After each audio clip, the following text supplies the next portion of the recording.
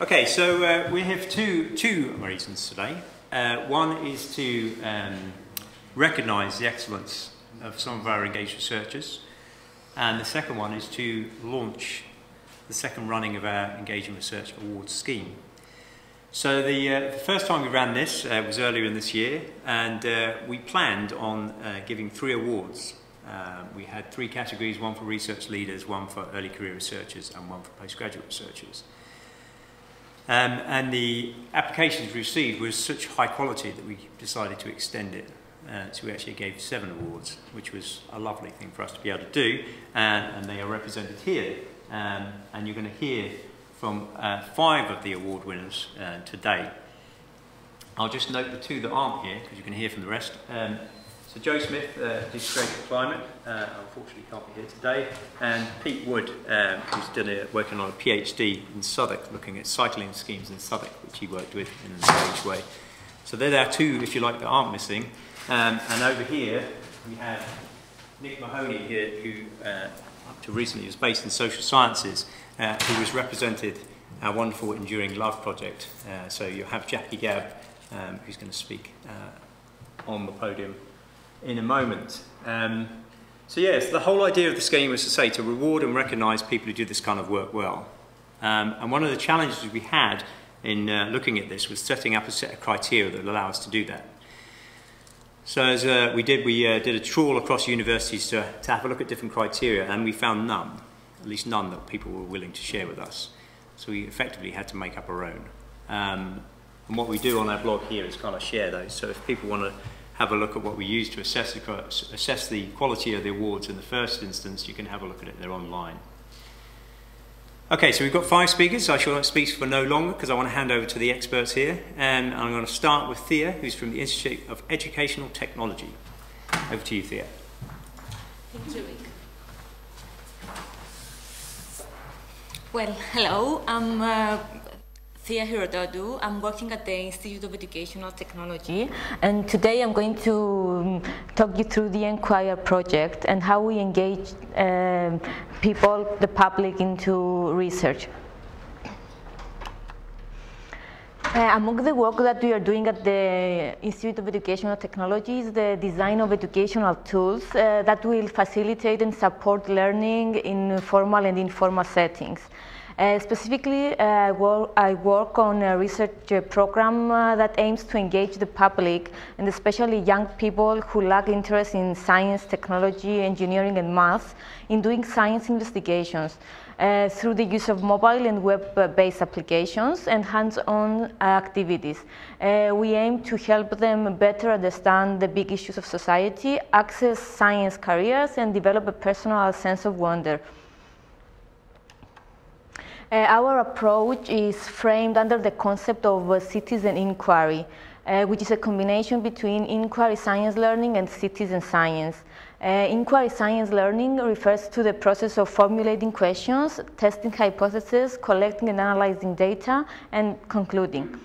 While citizen science is a popular paradigm of doing research, where non-professional members of the public collaborate with scientists in order to collect data and analyze data. So they actually help scientists in doing their research. Citizen science, though, faces certain challenges. The first one is how to extend it to a young population who is found to be disinterested in science education. At the moment, most people involved in citizen science are middle-aged individuals, so young people are still missing from this approach. And the second challenge that citizen science is facing relates to the general methodological approach they adopt, which at the moment is a top-down approach. That is, we have scientists who define the research questions, they set the hypotheses, they decide the methods of data collection, and then we have the public that comes to only collect data and contribute data to these initiatives. So there is a lack of engagement of the public in all the stages of the scientific process.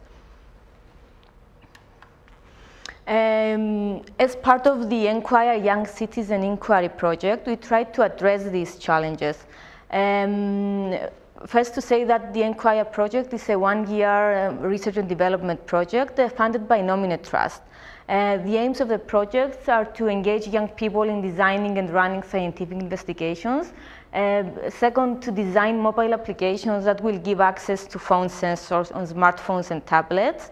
Then to evaluate those applications with students and teachers and connect the applications to new or existing citizen science projects. So what engagement means for this project for nQuire? It actually means two things. The first thing relates to the methodological design of nQuire. For us, public engagement is perceived as a two-way process where interaction and listening are core dimensions. Our aim is to have mutual benefit between participants and the research team. So we try to engage participants in all stages of the research process for the design, in our case, of mobile and web-based tools. Specifically, participating teaching staff proposed the design of a specific tool for doing science, a sensor-based application. So based on their interests and their needs, we developed the specific tools. And secondly, participating students have been our partners in designing, testing, and sharing scientific investigations. So we work with them throughout the process of designing. So they give us feedback on how they want the tools to look like, and give us feedback on how we could improve them so they fit their needs. For example, for the design of a mobile app, they proposed changes that related to navigation, simplicity, attractiveness. And also they proposed their own science investigations on a platform I'm going to show you in a bit. The second aspect of engagement for nQuire relates to the design, the actual design of the tools and their affordances. What I mean is that we design online tools that try to bridge the gap between the scientists and the public and bring science a step closer to young people. Young people have the opportunity to take part in knowledgeable communities of inquiry. They can exchange knowledge and information with science experts and scientists. Science learning is guided by their own personal interests, and the public, and in our case young people, act as scientific investigators. The nQuire mission platform is where we actually implemented the approach I presented earlier.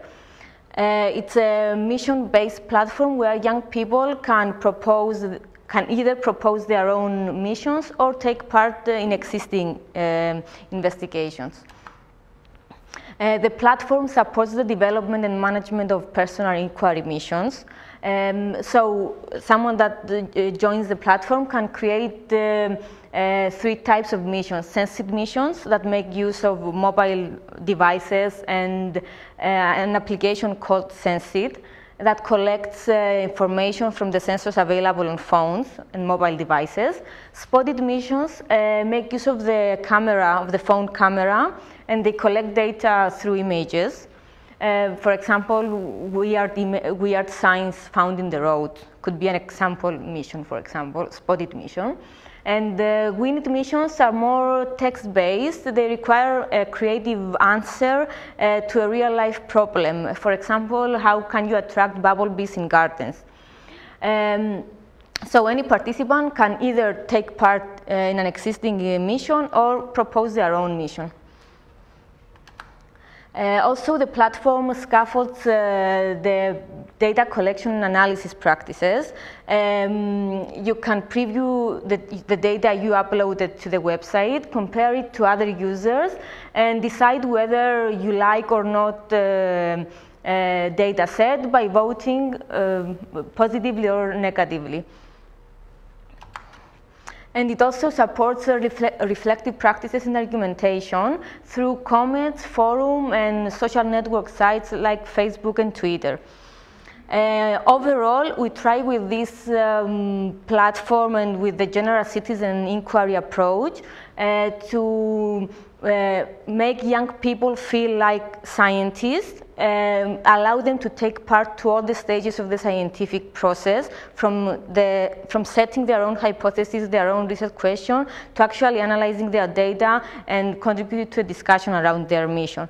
So in this way, we open up to young people a space where they can actually experience all the stages of the scientific method.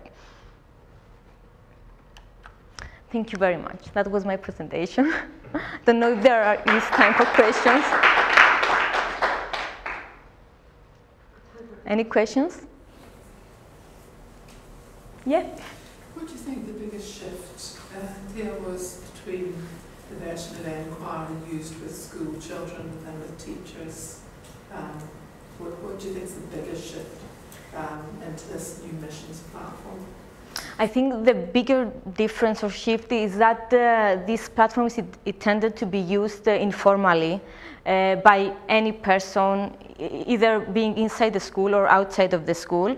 And the whole teaching process is envisioned that will be facilitated by either expert users or expert scientists that will be willing to take part in the platform and support the learning process, the informal learning process.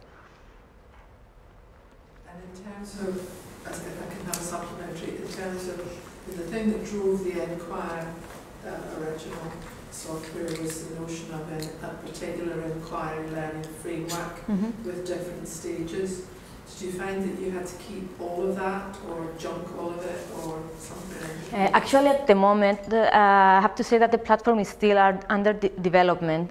We designed the platform having in mind this framework of inquiry research. So when you go to the create function of the page, you can see that the first thing you're asked to do is to decide on a title, and then decide on a research question, and then how to collect data. So we actually try to put the same process into this platform, but in a more simple way, so it's more friendly and easier to be used by young people without the support of teachers, their teachers.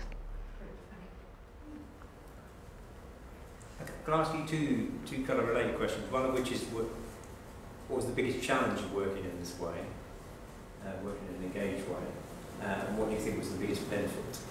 I think the biggest challenge that we are still trying to face is to find people, get into the platform and try out the platform and suggest their own missions. To address this challenge, we collaborate with the British Science Association, they have a great pool of young people that they would be willing to log into the platform and give us their ideas. But I still think that it's a great challenge how to find people and make it work and look like a community of inquiry. And the second, the greatest benefit. You've answered both my questions there, I think. Do you think, I mean, just to follow up on that, do you think there's a kind of optimum size of community that you would want to work with? I mean, I guess, you think of some of these kind of citizen science initiatives which talk about hundreds of thousands of people being registered. But then there's the issue about how many of these people are actually active. I mean, actually, we'd be happy if we could get like a couple of hundred of users on the platform, because I think the more users we have, the more users we are going to get in the future, because it's easier when you see activity on a platform, and maybe when people create some missions that are really interesting, they will catch the attention of other people and they will start using the platform.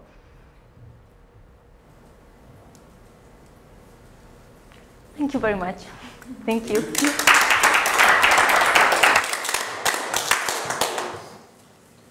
So we'll now move on to Natalia, who's based on the Faculty of Education and Language Studies. Okay, can you hear me? Yes. Okay. Yes, so I'm Natalia Kucirkova. I'm currently working as a Knowledge Transfer Partnership Associate for the Open University and for Book Trust. And I guess there are various levels or layers to engaged research in the 21st century. So I'll be talking about what I understand under engaged research and how I used it in my own work. So what you can see is two screenshots. One shows an app called Our Story, which was developed here at the Open University, very much drawing on my postgraduate research. concerned with personalization and interactive book reading with young children. What the app does is that it allows parents and other caregivers and young children to create their own stories based on pictures, their own texts, and also their own audio sounds. The app is available for free, can be downloaded from the App Store or also from the Google Market Store for Android devices.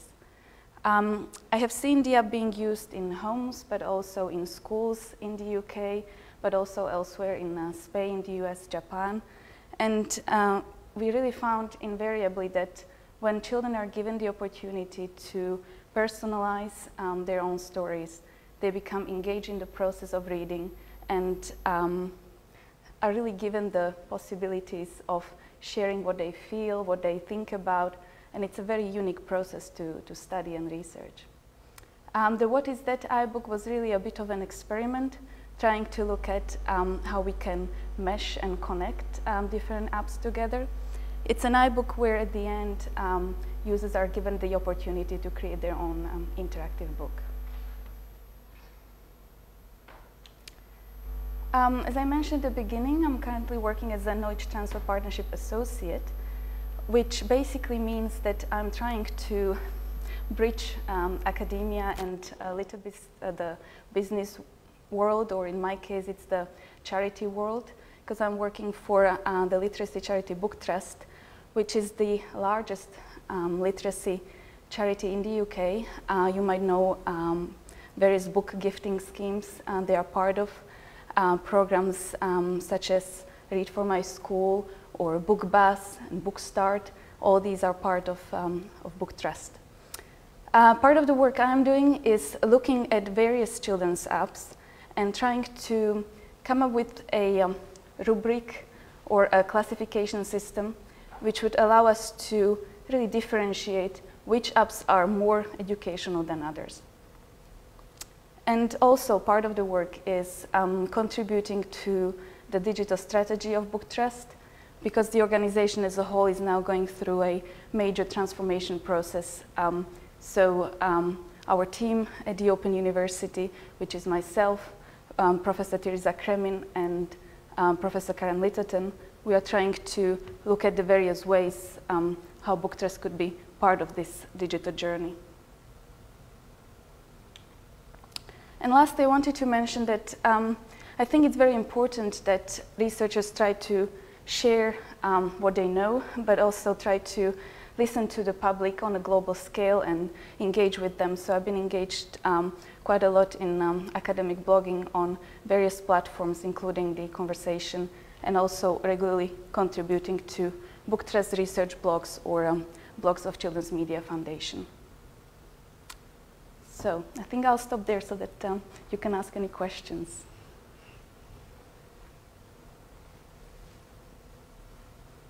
Can I ask you, how did you, I mean, you've obviously moved into, you've done a lot of engagement work in your PhD, and now, as you said, you've kind of moved into just engagement, but also this kind of communication kind of sphere.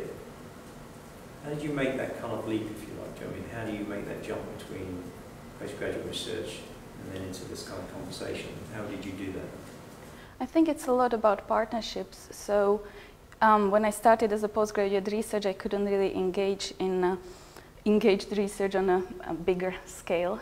So what I was trying to do was to be involved more with community projects, trying to pull together groups of teachers and various partners. So working for Book Trust is really an invaluable opportunity to have access to various stakeholders. So not only parents, but also teachers, librarians, app developers through the Children's Media Foundation.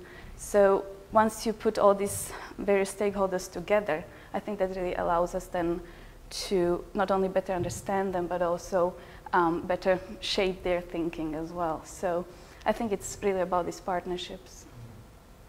Would you say that, I mean, I was kind of curious, did you start out with this kind of engaged research process in mind when you were starting your PhD? Or was that something you kind of negotiated with your supervisors? Did you take it to them? How did that kind of interaction play out? Well, my research is very much at the intersection of psychology and education. So initially, when I started, it was a lot to do with kind of research on children rather than with them, because we were taking a very rigid scientific psychology approach, trying to understand the underlying mechanisms of personalization. So there, the engagement with a wider public wasn't really possible. But later on, when we're trying to understand the various ways in which children can personalize their stories, including the digital medium, then it became really apparent that we need to talk to them, we need to really get various multiple perspectives on the issue. Could I ask, how do you go about measuring the impact of the project and what you do? Well, it's difficult, isn't it? Because many of the impact measures are not necessarily aligned with the intangible benefits we see. I suppose it varies depending on the various elements of the project. So, say with the app, you could be looking at the number of downloads, but what is really important to us is not only that people downloaded it, but also how long they engaged with it and what they actually did with the app. Are they still using it? So is there a sustained engagement? How did it shape their thinking about reading in the digital age? So I think it's a lot about negotiation as well. So when we were thinking about how can we include our story in a impact study, it was thinking about, okay, so how many children did we reach and how did we really affect them? So it was looking both at the numbers, but also thinking about, can we get some quotes, can we really interview people and ask them how did it really change their perspectives and attitudes?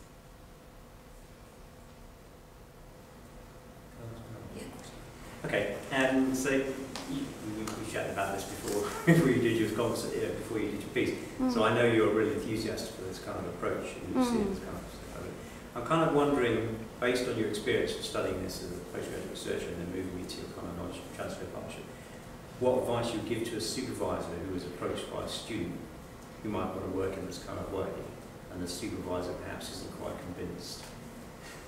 What advice would you give to the PhD student maybe who's thinking, okay, I need to try and convince the supervisor that this is worth at least trying? It's difficult because also when I was asked to write a blog about engaged research, it was difficult for me because I was thinking, how can research be not engaged? You know, I'm really not an advocate for this blue sky thinking research. To me, research needs to be done in conversation with the people we are trying to change their perspectives and attitudes. So if there is a real clash in perspectives, I think if I was a beginning PhD student, I would probably not attempt to change that big.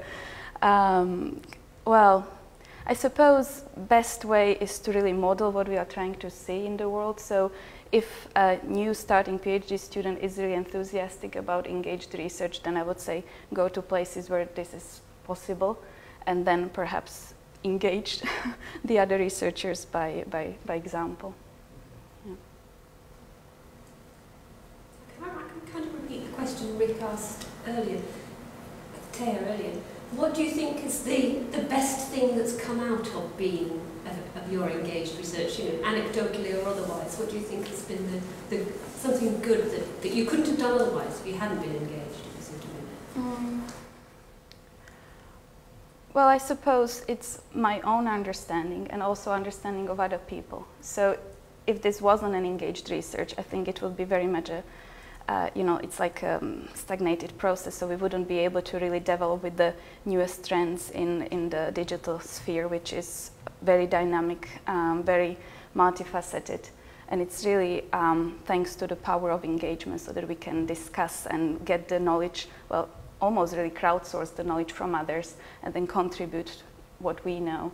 I think it's only because of engaged research that we could, well, that we can be advancing the knowledge.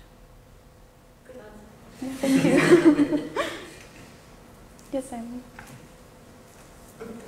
just very struck by the equivalence between being an engaged researcher in this work and being an HCI person who believes in participatory design. You know, I mean, there's such a strong belief in that methodology from people who would not use the language of engaged research or not.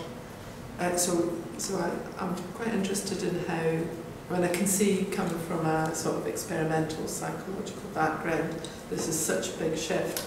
But if you had started off perhaps doing a PhD in educational technology or in the HCI department in computing, you might well have used similar development methods, because you would think that you would have to do that in developing the app.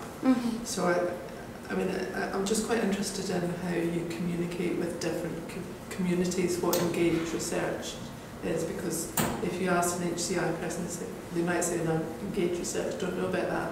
But if you mention participatory design, they're all signed up to it. So I'm quite interested in how you flex that back to people. Yeah, I think that's a very good question. I think personally, because I traveled the journey myself, I think that helps me understand the various definitions people use and the various discourses. And also having engaged directly with, say, psychology groups and knowing how they would label this kind of research is very helpful now when I'm trying to communicate, look, this is what we found and these are the real benefits of doing participatory research. And I think it's the possibility of being part of the creator process, not necessarily at the consumer end, which helps us understand what are also the thinking processes of the app developers and how they may perceive it from their end. So I don't know whether that answers your question a little bit. No, I don't think I really had a question. It was more like a comment.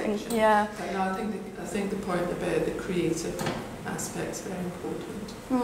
Yeah. I mean, at the moment we are trying really to understand what children themselves think about the design of apps and what they would call a good app. And we started off with this kind of interview approach. We will try to elicit their opinions, and now it's more about sitting down with them and trying to create the app as well. So trying to take that approach of being part of their thinking as we see them doing things. So again, various people from various disciplines will call this differently. I suppose engaged research is a good kind of overarching term for this. Thank you very much. Thank you.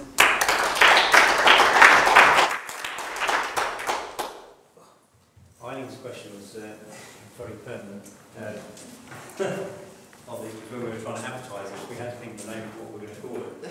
And why would you apply for a scheme in the first place? And certainly, when we looked at the uptake across the university of people who actually applied for it, there are parts of the university who didn't. And I know they're doing great work, so they obviously didn't see it as applying to them. So there's still a job to be done for us for that. So we've had an education of technologists, we've had an education psychology researcher, and now we're going to move across the campus to environmental scientists, just to show those challenges in practice. Over to Emma.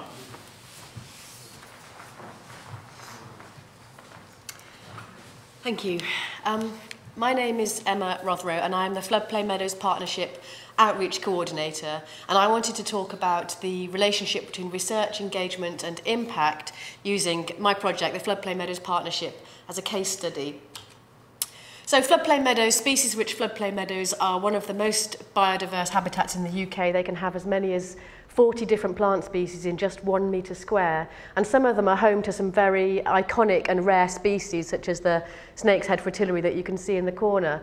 They have evolved through a long history of agricultural management, which basically means taking a hay cut once a year and following that up by aftermath grazing. And on some sites, that management has been going on for nearly 1,000 years. They are now very rare. They're found on only about 1,200 hectares in the UK, which is only about the size of Heathrow Airport in total. Of those sites there, 5 of them are designated under European legislation as being important across Europe, and almost all of the rest of them are SSSIs, or sites of special scientific interest, and protected at a national level. They have declined by, it's an estimated 98% in the last century, so they're a habitat of great concern.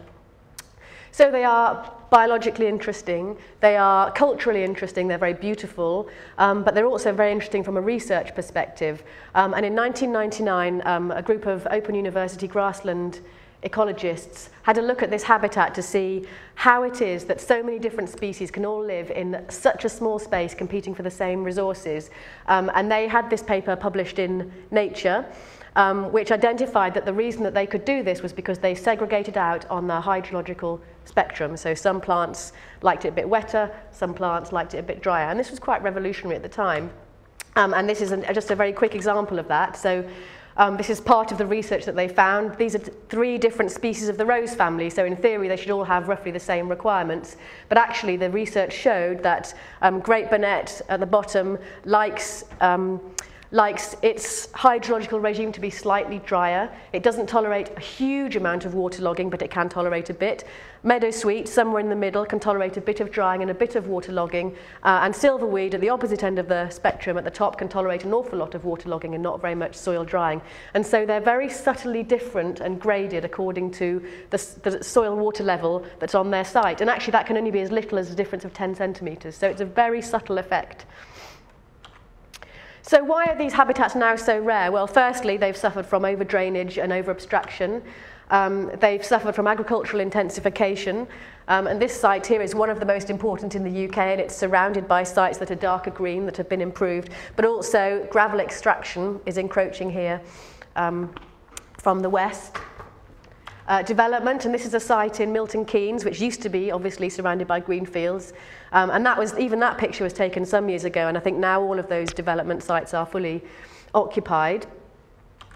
The recent and increasing amount of summer flooding that we've been seeing has quite a devastating impact on the community. These habitats are evolved to cope with winter flooding, summer drying, occasional summer flooding, occasional winter drying, but where we're seeing this successive degree of summer flooding, it's a problem because it results in plant and grass kill, and it's difficult for them to recover from. And interestingly, and perhaps most pertinently in a way, is differences in site management objectives. Many of these sites are owned by conservation organisations. Some of them have objectives that aren't focused on the plant communities. So this is a site that used to be a species-rich meadow. It was managed to be wetter than is good for the plants that the OU research team established, and as a result lost its biodiversity in terms of its plants. There's now only 2 species of plant on this site where there used to be many, because people didn't understand the importance of the soil water level for these very sensitive plants.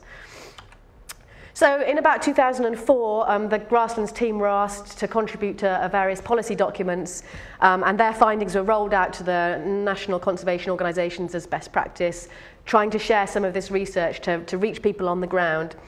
And as a result of that, the team were invited to many different sites to give advice and to help give advice based on research as to what site water levels should actually be to try and protect these important plant communities. And as a result of that, the nature conservation organisations that the team were talking to said, look, you're getting asked so many of the same questions, you need to set up a partnership. And that's what the Open University did. So the Floodplain Meadows Partnership was born in 2007, and the steering group were Environment Agency, Wildlife Trusts, the RSPB, Natural England, the Field Studies Council, the Centre for Ecology and Hydrology, and obviously the Open University, who direct the partnership and host it. And in 2008 succeeded in getting funding for a 3-year project from the Esme Fairbairn Foundation to employ a project officer, part of whom was myself and partly another colleague of mine. And we had 3 objectives. The first was to continue with our long-term monitoring on the key sites so that we could continue to feed into site management objectives on the ground. The second was to run a series of outreach and training activities to share or to specifically target the research findings with a range of different stakeholders. And the third was to encourage the restoration of these habitats, but also the monitoring of the restoration so that we could learn how the restoration projects are working. So that's the research. What did we do about communication? I suppose that should also be engagement, really, because it wasn't just a one-way process. It never is. We set up a website.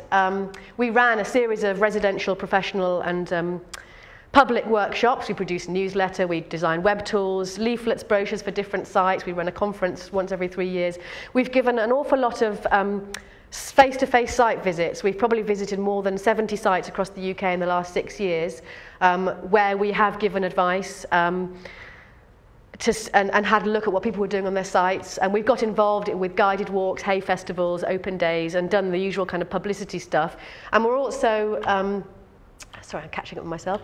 We're also involved in a citizen science project where we are inviting volunteers to come and actually collect scientific data on the snake's head fritillary and the bumblebees that pollinate them to try and understand that relationship better. So that's the communication side. The research side, have we had any impact? Well, that has already been said. It's very difficult sometimes to assess impact. Perhaps in environmental science it's a little bit easier in that some of the things we do are quantifiable. And I just want to list through 3 case studies to talk about impacts at different levels. My first one is Chimney Meadows National Nature Reserve, which is quite a big floodplain meadow site in the Thames Valley. It's owned by BBOUT, that's the local wildlife trust. And is a national nature reserve. And once upon a time, it looked like this. And then it was hit by the 2007-2008 floods and ended up looking like this. So that's quite a devastating change.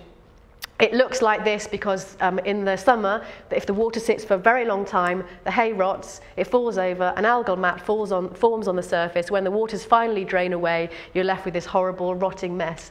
And the research showed that that's a massive problem for the site and the species diversity, because the nutrients from the hay don't get taken off to balance the nutrients that come in from the floods. Not only that, all of the material that rots down adds to the nutrient burden. It all goes back into the soil, and then you have a much reduced species diversity the following year. So in about 2011, we wrote an article in one of our newsletters called "When Do You Cut a Meadow?" Now that might not sound very controversial, but actually it is quite controversial. Our advice is always to cut the hay as soon as it's ready and the weather is suitable, so that the hay has the highest nutritive quality and is therefore the best for the farmer. But that also means that you take off the maximum amount of nutrients possible from the site, which balances your nutrient cycle nicely. Now what had happened at Chimney was they hadn't been able to take the hay off, their nutrient level had gone up and their species diversity had gone down. And so the site manager, Lisa Lane, who we work with, said she looked at our newsletter article and she went off and she built a barn and she bought in some hay equipment and she said, we're not going to be behest to contractors who come and cut our hay, we're going to do it ourselves using our own equipment when the hay is ready. And she said, so in terms of the knock-on from simply reading a newsletter and talking to staff at the Floodplain Meadows Partnership, we have substantially changed our practices here and it's made a huge difference. So that's an example of impact in terms of behaviour, practice change. My second case study is looking at a site called Weldrakings, which is in the Lower Derwent Valley in Yorkshire. It's just here. And again, it's a very, well, not again, it's a controversial site because for many years it has been managed with its water levels slightly wetter than is good for the plant community. And so the bird people who would like to see it slightly wetter argue that that's what it should be, and the people who are perhaps more plant favoured say, well, we should manage it a little bit drier for the plant community. And so for many years there was this debate about where the water levels should be set. And in 2008, I think this trial started, the Yorkshire Wildlife Trust approached the partnership and said, well, can you give us some actual guidelines on what water levels we should use for the plant community that might not impact the bird community, and can you monitor the plant community and we will monitor the bird community? And they got all the different people around the table and everyone signed up to that, and the trial was carried out. And we're now what is it, 6 years later, and we have some reporting for them. And this graph shows, these are 3 different plant community areas on the site, but for all of them you can see that the general trend in species number is up. There's a little blip last year, but the general trend is up and they're all higher than they were to start off with. So I think we can record an impact there in terms of botanical diversity, which is a relief, I have to say. And finally, my third little case study, looking at the impact on public engagement specifically. And this was looking at a project that was Esteem funded starting in 2012, building on this long-term volunteer project we'd had running at North Meadow, counting snake's head fritillaries. And what Esteem funded us to do was to set up 2 additional volunteer groups on 2 new sites using the same method that we were doing, and at the same time establish bumblebee bumblebee surveys to see if we could investigate the relationship between the two, because bumblebees are the snake's head fritillary's main pollinator. And in particular, what Esteem were keen to see us look at was how our volunteers had been engaged or impacted and how we kept the groups going over the period of time. So in the winter we ran workshops, invited them all back, showed them the findings that they'd collected and asked them to feed into what questions they would next like answered.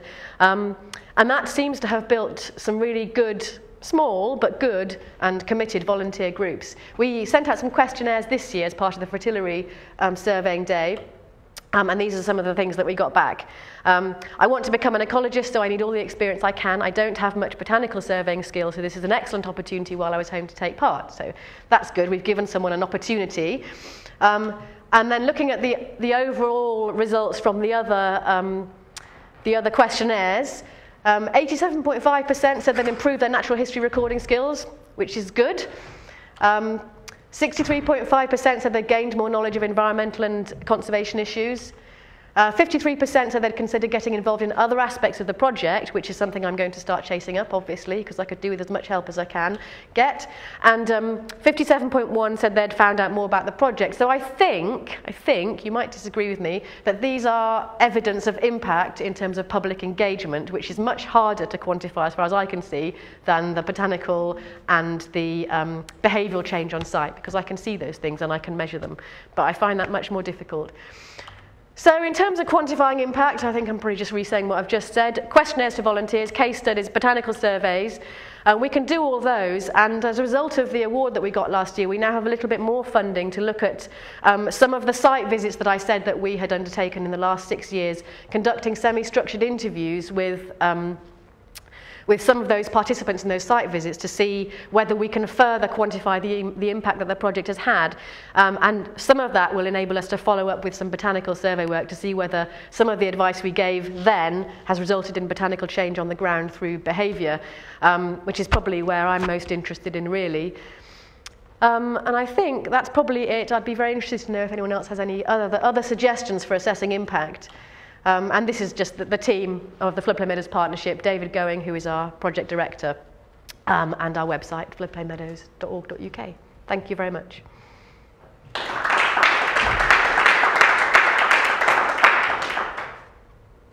question, number 2. Can I ask one? Yeah, of course. Cool. So you, I mean, you've outlined a fantastic range of activity, do you know what I mean, over a long period of time. I wonder if you could tell us a little bit about the team. You know, you've given us the team there. You know, how did that kind of come about? Do you feel like you've got all the expertise within that team you need, or are there kind of gaps, do you think? There's always gaps, aren't there? Particularly kind of, you know, you talked a bit about how you kind of assess impact, you know, and how challenging that can be in places. I'm just wondering if you could say a bit about that. Do you know what I mean? Because you've been trying to do that within your role, and I don't think that's where you started out, was it? Do you know what I mean? No, my role is to manage the project and communicate with people and run the courses and all of that. And so this engaging impact stuff has come latterly to us as a project. That's absolutely not what we were set up to do, other than we want to see impact on the ground. So right from the beginning, the partnership was set up to deliver impact, but it wasn't set up to understand. Do you see what I mean? Because what we're all interested in is seeing how the plant communities change, and that requires behaviour change in many cases. So we were kind of instinctively doing it, but not actually looking at that recording process. Does that answer your question? My background is from a conservation manager's perspective. I'm not an academic. I used to work for the Environment Agency giving advice on the assessment of flood alleviation schemes on nature conservation, for example. So I was very much from the impact end of things. The team here very much from the academic end of things, but their motivation is very much about impact as well. So I suppose in a way, we were already doing that, and then the partnership being set up and our steering group requiring us to be delivering impact has meant that it's always gone that way. I mean, impact is not always the most popular, I think we can probably agree on that. Do you think it's been beneficial for the research project as a whole? Some of the evidence you collected, which perhaps you wouldn't have collected if it hadn't been there? Well, yes. I mean, certainly in terms of getting more involvement from our steering group partners. They're very keen to see impact, and so measuring impact for them is really, really important. And they're effectively our objective setters. Our funders really want to see impact and quantifying impact, so that helps for us to get more funding. And clearly, as we're a case study in the ref, that's beneficial for us. So yeah, I mean, from my point of view, impact is there's no argument about it. Thank you very much.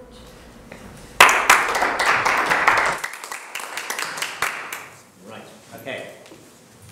Now we're going to move back across the campus and we're in arts for our next presentation, and I'll hand you over to John.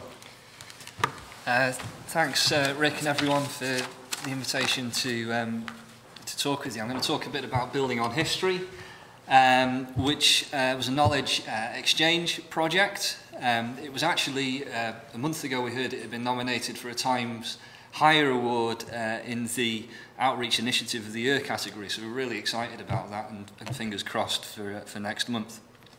One thing I wanted to try and get across at the beginning of this presentation is just how much fun building on history was as a project. There are occasional kind of groans, aren't there, when words like impact are mentioned, but like personally I found it a really enriching experience. What I would like to do is talk in three areas. Firstly, about the project itself, the kind of practicalities of the project, if you like. Then about some of its impacts and outputs.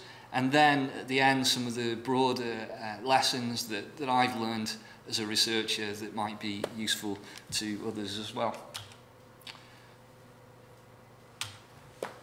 Building on History was funded by the Arts and Humanities Research Council.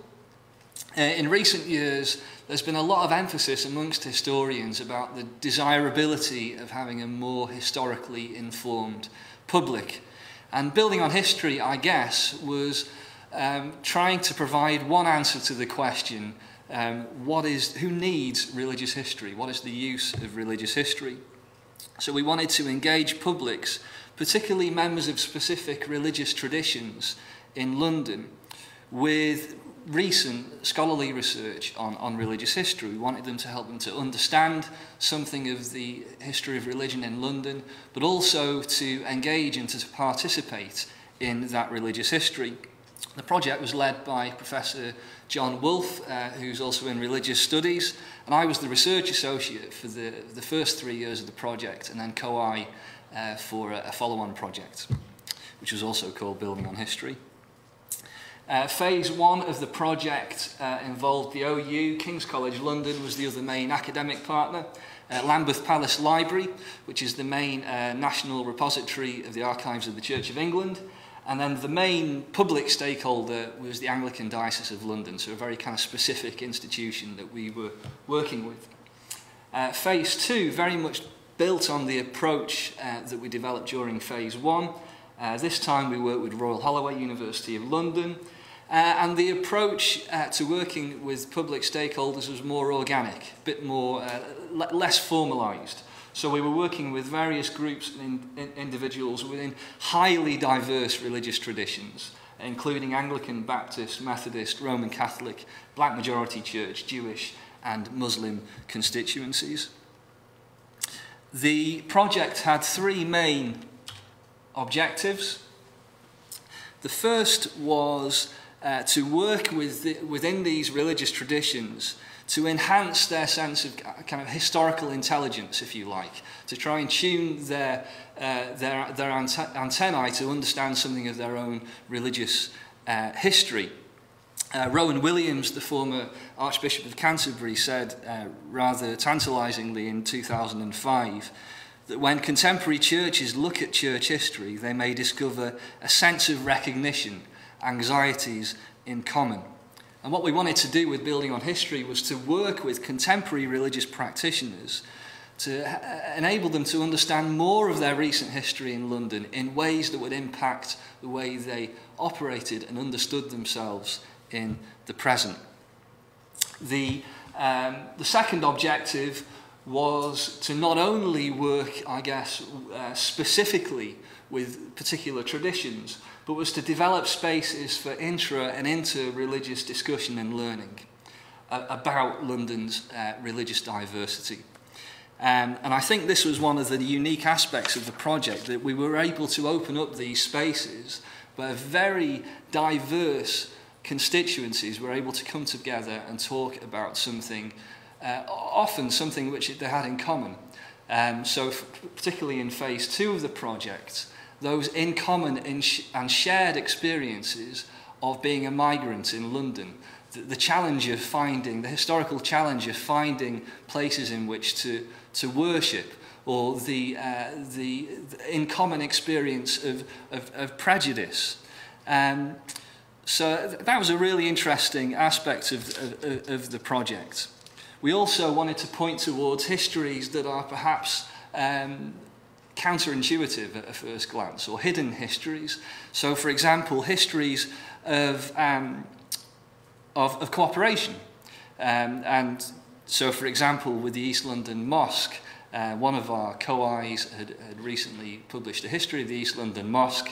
And one of the interesting aspects of that history was the role of Nathaniel Mayer, who was the first Lord of Rothschild, in financing and being part of the East London Mosque Committee when it was originally set up. The third objective was to widen participation in local religious history. We did this in a number of ways. We prepared online research guides for someone who wanted to, for example, research the history of their church or their mosque or a place of worship. We worked with various secondary schools on pilot projects on the history of religious diversity in that area. So, for example, with one school, Christchurch School in Hampstead, teachers there developed projects from kids in reception to year 6 on using the local church building as a resource for learning. So that was not only to do with religious education, if you like, but also using the building for geography and maths, counting things, mapping things. And all the outputs from that are available online so that other teachers can look at some of that material if they're interested. Okay, outputs and impacts. I'll just give you a few highlights of these. One is increased grassroots engagement in religious history. And I think a good example of that is the East London Mosque, which was one of the stakeholders in phase 2 of the project. They're now one of the first mosques, perhaps the first mosque actually in the UK to develop their own on-site archive. And I think being involved in the project helped them to develop their bid to put that together. We work closely with the National Archives in phase 2 of the project, and they've now developed guidelines for both mosques and black majority churches to help them develop their kind of historical infrastructure, if you like. So in areas like archiving or gathering oral history perspectives from first generation pioneers and so on. And I think there's a real sense that the project was timely, particularly for those two communities. I've got a quote here from Jamil Sharif, who heads up the Research and Documentation Committee for the Muslim Council of Britain. And he said, "I think the project has been very timely for the Muslim community in that there is a young movement starting of awareness of religious archives and the importance of oral history as the earlier set of pioneers are gradually fading away." And I think the project was really timely because of that. Secondly, I think we've had some impact on some of the larger institutions with which we worked. For example, the Diocese of London. They have now placed something called a history audit in their strategy for the diocese. So that is something that we developed with the diocese, which enables a local congregation to think about its history and to think about it in ways which might help them understand long-term patterns, historical patterns, specific to that congregation, to help them to reconsider perhaps the ways in which they do things in the present. Thirdly, there have been the schools pilot projects, which I think have been fairly innovative, and the resources from them are available online. And fourthly, we've talked a bit already today about these problem, well not problem, but this whole thing of intangible benefits. And I think as an arts project, this project really, some of its most significant impacts I think are probably intangible at the moment. And we need to be asking questions about impacts probably 5, 10, 20 years from now. This is a project that was very much based around issues of identity, self-understanding. It's difficult to measure that kind of thing. So I hope there's probably more sympathy for that problem in this room than anywhere else, you know.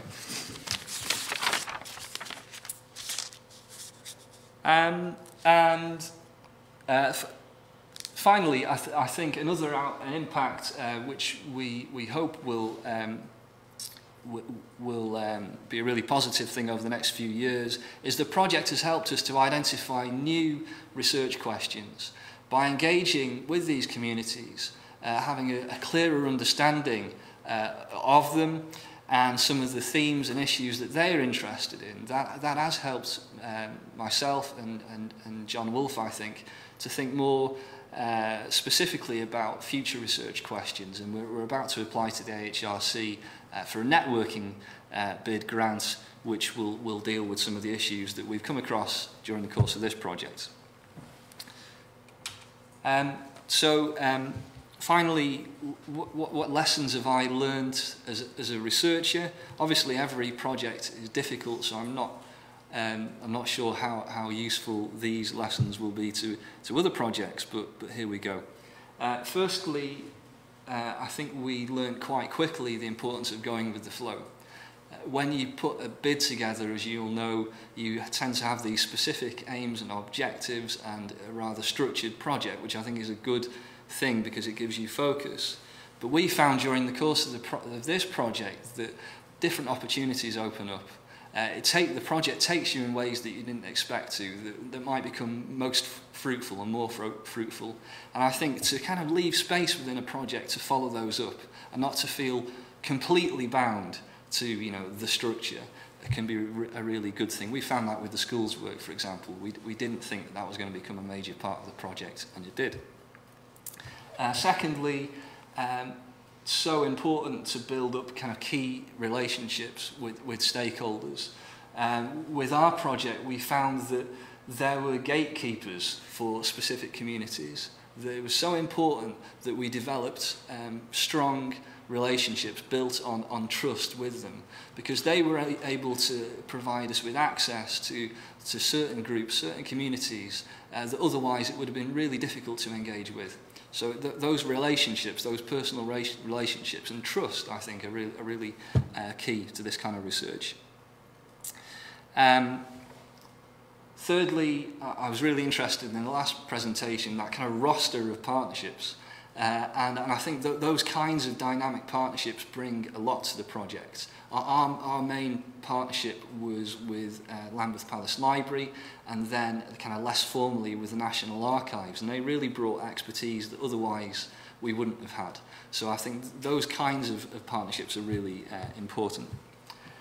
And fourthly, the very obvious point that I've just found this engaging research process to be a two-way street. It has impacted the way in which I think about my own research, the kinds of research questions I ask. As a historian, it's brought me into contact with archive material otherwise I would not have known existed. So it's been very beneficial from that point of view as well. And as a northerner, it's been really, the tube map of London used to be a complete mystery to me. And I now feel as if I understand how London works and where things are in a way that I didn't before. Thanks.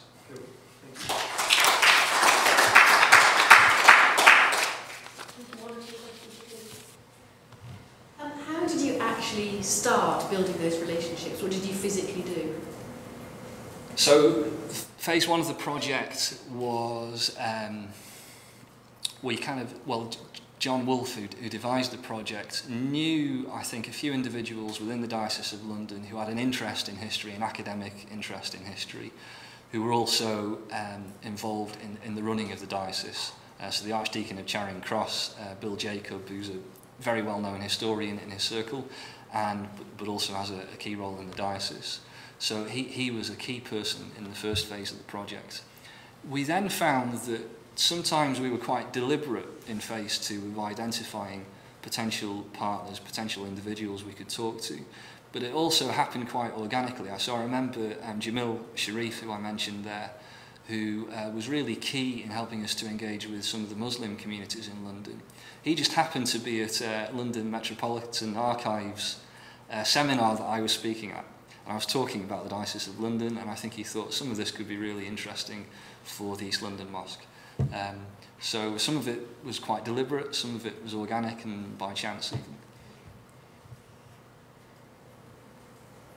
What was your desired impact? I mean, like, you talked about the impact going along. You talked about providing them with information that would change how they act at the moment. But what, if you tie that back to like a real situation, how is it you wanted them to change? What kind of behaviour did you want them to change? I don't think, we weren't really thinking in terms of changing behaviour, but I think we were thinking, you know, these are key community institutions, have important community roles. So there's a real, these groups should be historically informed and should be able to contextualise something of the present by understanding the past was a kind of a general good we thought that the project should promote. And it was as we got into the project that we began to think more specifically about impacts.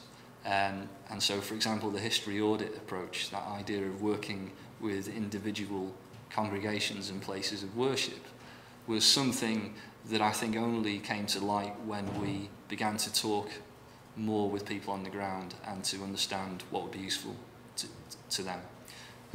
So I think, particularly with the first project, there were kind of general ambitions for the project that became more specific as it went along.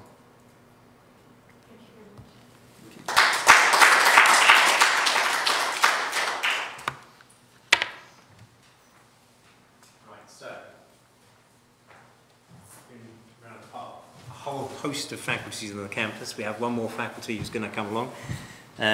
We've dealt with supporting children who want to do research, supporting children who want to learn how to read, supporting conservation, and building on history. What we haven't done is looked at a social science perspective. And I'm delighted Jackie Gabb's going to come along and talk about projects she's been working on, which is funded by the ESRC, which she's worked on with Janet Fink. And I hope I'm not being too unfair by saying that they asked a rather simple question but did some lovely research around it, which was, why does love endure? Jackie Gabb.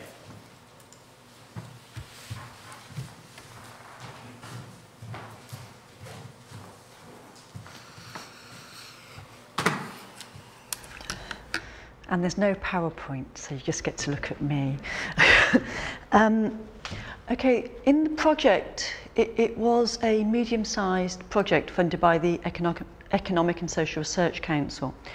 And in terms of doing grants, I mean, quite often we have a kind of interesting research question, we have an idea that we fancy looking at, and then we go about, we write a proposal, and then you research the question, you look at the social phenomenon, whatever, and you find some findings, and then you move on.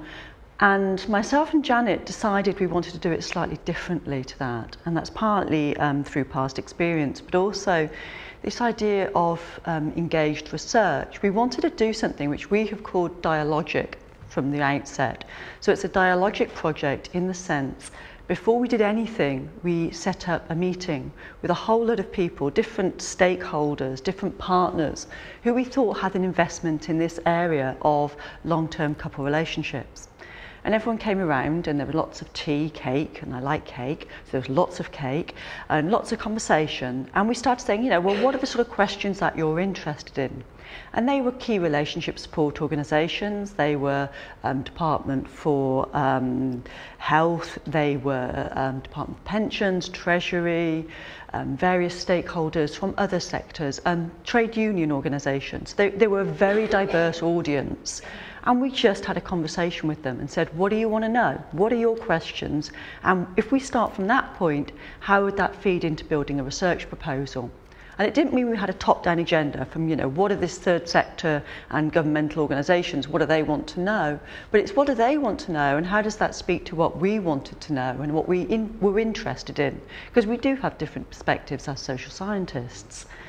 So after talking to those individuals and talking to those organisations, we then set up writing the project proposal. And that in itself was a dialogic process. We had a whole group which was funded very clearly by the Open University. It was set up through a project by our previous Pro-Vice Chancellor for Research, which was the Intimate Futures Research Project. And that had about £50,000 worth of funding to fund several research projects. And so you've got this synthesis of different research projects coming together, this group of cross-faculty individuals all talking, all looking at the different proposals that we were generating and putting forward grant proposals from that. So it was a hugely rich process from day one.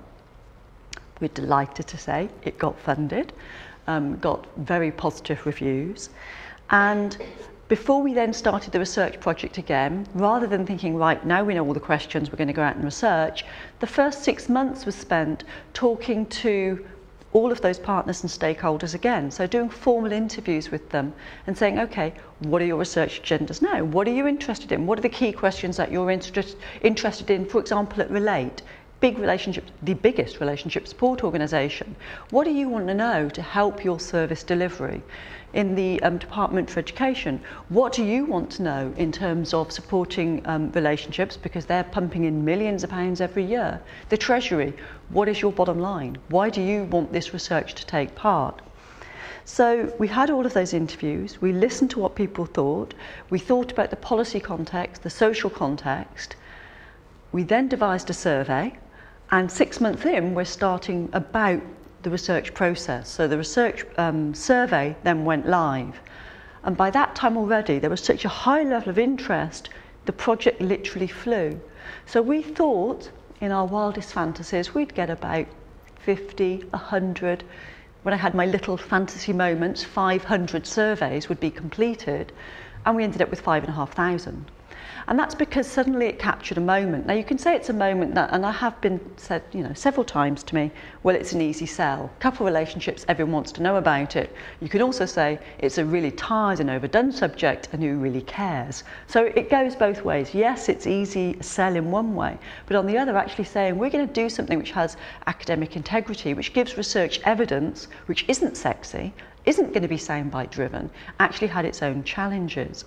So the media picked up on it from day one, and part of our task when we were delivering the project was actually sitting on the media and saying, we're not going to give you evidence right until the end. Funnily enough, when we've done the research, when we have the data, when we've done the analysis.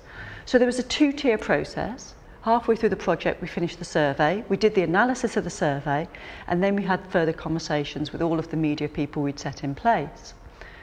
From the beginning, because it was evident that there was going to be a large media presence, we developed close relationships with an external partner who is an individual who writes a lot of relationship handbooks, and that was Susan Quilliam.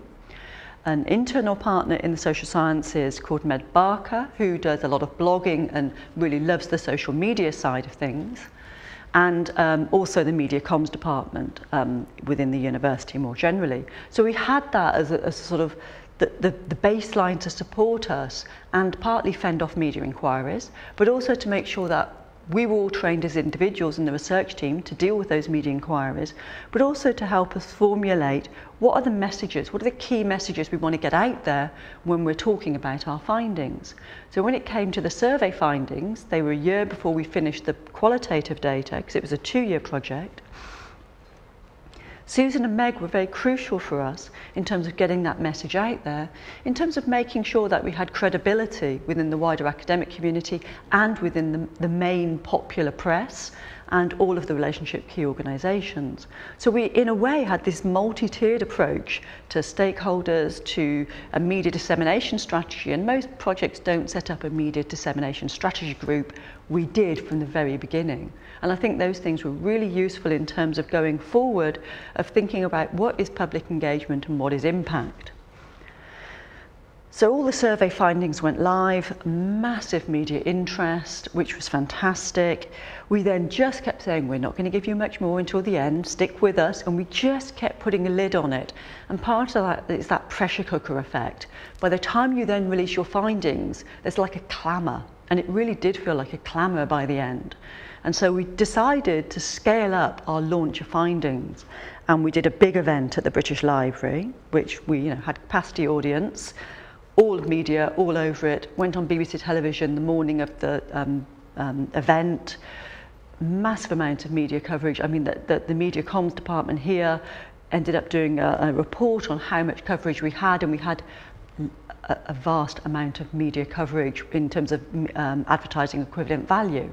So it hit a lot of the headlines, and we had headlines which were bizarre in the sense of, in the Chinese press, they reported that British people prefer sex to sorry, they don't. British people prefer a cup of tea to sex. Our findings didn't say that. There is one little bit of data which does point to that. But the point is, it was coverage. And it was actually good coverage. We got absolutely not a bit of bad coverage. We got a few digs, like, are we really putting £500,000 into finding out a cup of tea makes a relationship? But actually, most of it was really robust once you got behind the headlines. So in terms of researchers, what we learned is you just have to swallow the headlines. Because at first, we got really protective and sat on every headline and made it have integrity and be robust. And in the end, we learned quite quickly, you let them have the headline, you just make sure the substance is valuable. And actually, once we learned that, it went very well. So the Chinese press, for example, was very positive. New York Times, similarly. The gay press reported lots on the lesbian, gay, bisexual and queer contingent in the sample. So each paper, each market had its own little perspective and targeted what they wanted to cover in the findings, but they all did cover it very well. And what we did through that process, and again, talking to all our partner organisations, I've spoken at the Relate annual conference, for example, which is all the counsellors who go there for their annual kind of get-together and skills update. I've talked to them 3 times now, and what we're doing is building up a very strong relationship. So what they've now got to inform counselling and relationship support services is research evidence. And that might sound like, well, surely we've got lots of research evidence. Before we did the study, there was actually no research evidence on how couples sustained their relationships.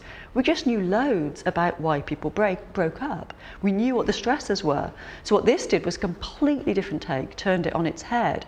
And so those relationship organisations really want to know, what are people doing, so that when they have people who come into the counselling context, they can say, well, have you thought of these small momentary interventions?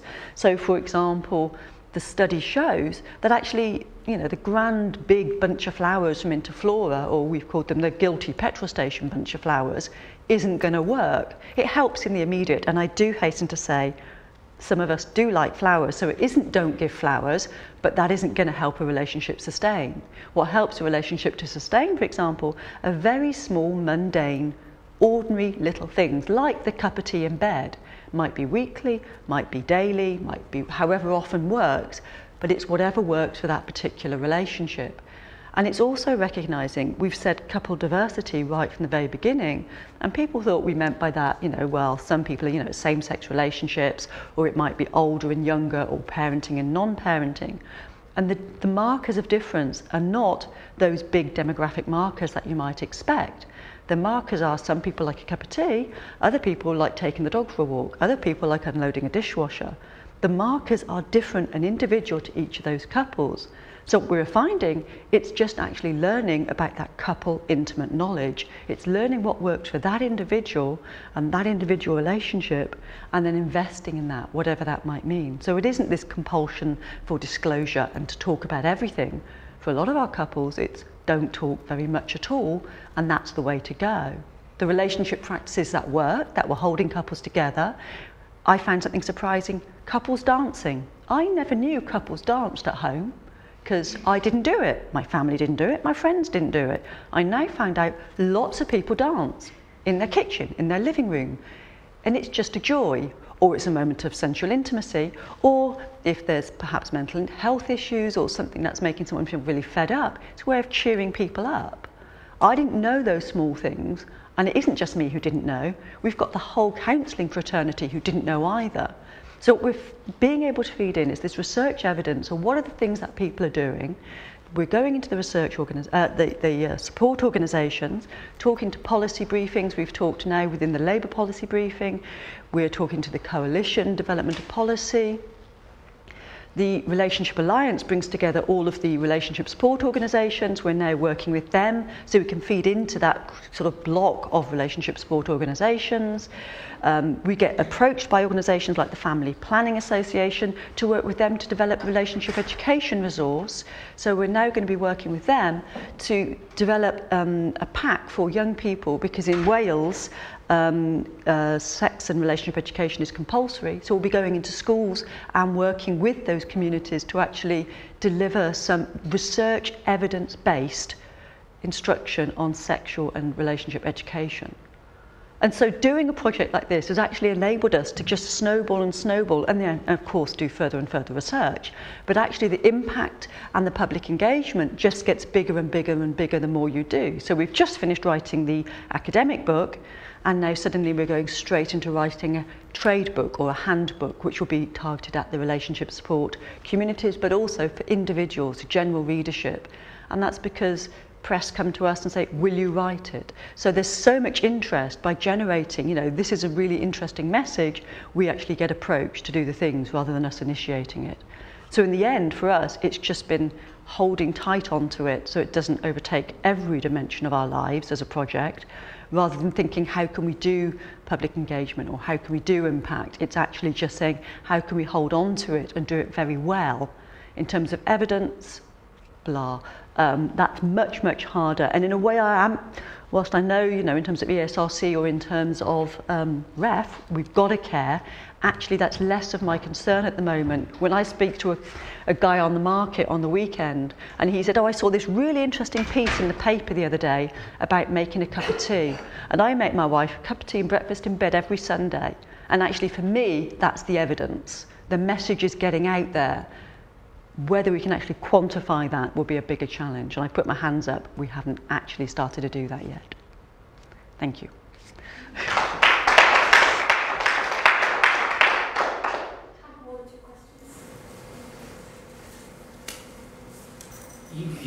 I think you saw some of this coming. Just the size and the scale of it. Because you had people like Meg involved from the early start.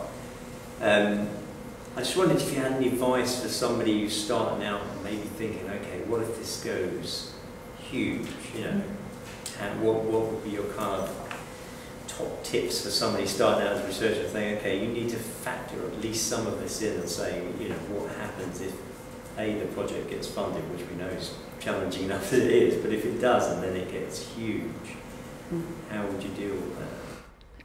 Well, we had a team of people, and we call them partners, we call them colleagues, you know, whether there's a formal relationship. And so, for example, Meg did all of our blogging. I don't blog. I know I should. I don't Twitter. I you know, whatever, tweet. I know I should, but there are so many hours in the day. So what we had is a team of people where people did different parts of it. So that dimension I didn't need to personally do, because I had a colleague who loves doing all of that, does it really well. And so now I am working with Meg and Janet and Susan to write the trade book. So it is about bringing those collaborations together in different ways, that you have this network of people. I think it's also being realistic about what you can achieve. And for us, faculty was fantastic, Faculty of Social Sciences was fantastic, and just helped us as well. So with the end event, you know, literally is funding those sort of big splash events, because they are very expensive to host. So it's having that team, but it's all, and also, you know, in the media comms department here, you know, just saying there are two great people we work with very closely.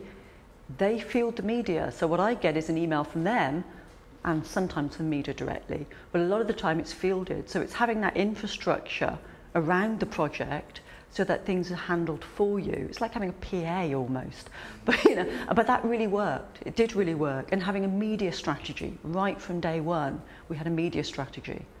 So Was Meg part of your initial bid, or was she sort of brought in afterwards? No. Okay. Meg was part of the dissemination media strategy group that we set up with her and Susan, because that's what she was interested in. So in a way, the secondary analysis of the data, once we've got them, Meg's investment was always in the outputs of the end product because of her counselling practice.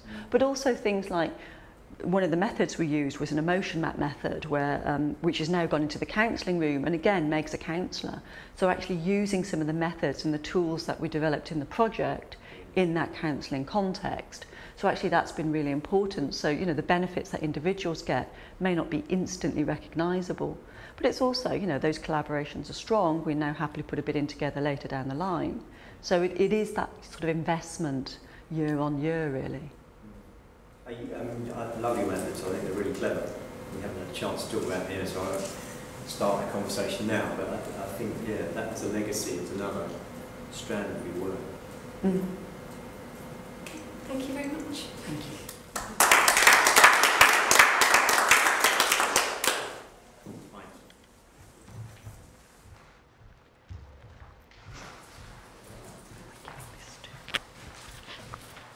Okay, just a couple of minutes from me, and then we can go and get a cup of tea.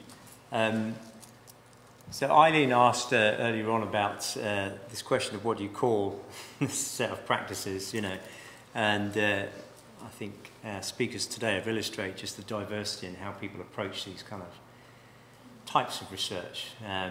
Different people, different aims and objectives, different contexts, different processes.